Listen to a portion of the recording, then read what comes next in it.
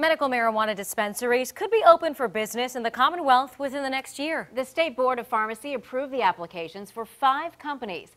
Capitol reporter Sara McCloskey explains what this means for patients. I can't get out of bed because I'm just too stiff to move. Darshanae Johnson looks like your average 26-year-old, but a pain inside is sometimes too much to bear. Your knees are so fragile. A torn ACL put her in the hospital 2 years ago, making her change her job. I miss being active and working with children every day.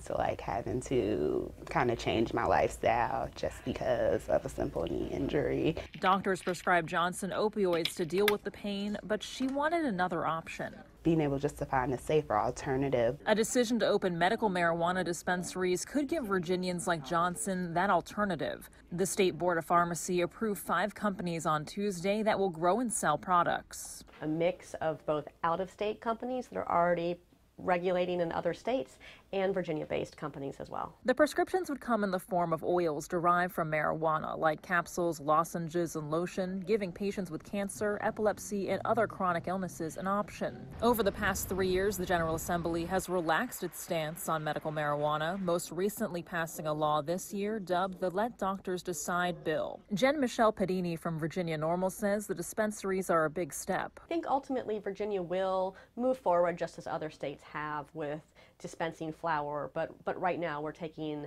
care of those more vulnerable populations. The companies that have been selected now have to go through background checks before their awards are finalized later this year. The earliest we can see medical marijuana come to market is in about 9 months. Reporting in Richmond, I'm Sara McCloskey. The license for Area 5, which covers Hampton roads, went to a New York-based company called Columbia Care. Columbia Care currently operates medical marijuana dispensaries in 9 states, the District of Columbia, and Puerto Rico. After passing a background check and getting a license, the company has 1 year to be up and running. I reached out to Columbia Care to find out what they're planning. When I hear back, I'll be sure to pass on that information to you. A Virginia-based RX Native pharmaceutical was among the dozens of applicants seeking a license. However, it was not selected. Earlier this month, the company released its proposal for a medical marijuana dispensary in Hampton.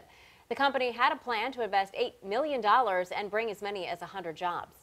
If you have questions about medical marijuana and how the dispensaries are going to work, there's an event where you can get some answers. It's happening tonight at 7 at the Obendorf Library in Virginia Beach. It is free and open to the public.